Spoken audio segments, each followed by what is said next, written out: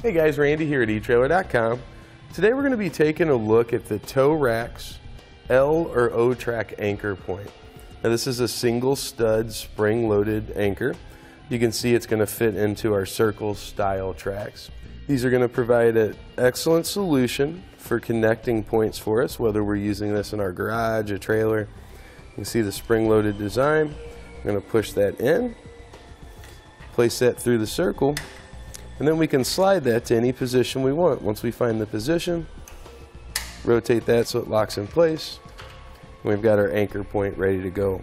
Now it's a nice large open area, so whether we're going to connect just a regular strap, or maybe when we want to lash something down with rope, we can easily run that rope through, and it's nice and smooth so we don't have to worry about any type of damage.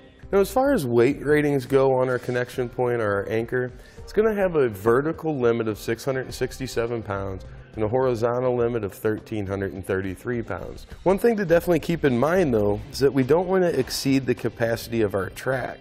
So use whichever is lowest, either the anchor's weight rating or the track.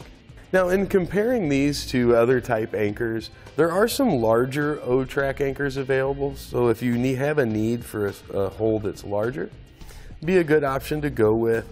But when it comes down to these are all pretty much built about identical. So just pick the one that you like, pick the one that's most cost effective, or the one that matches the track system that you have.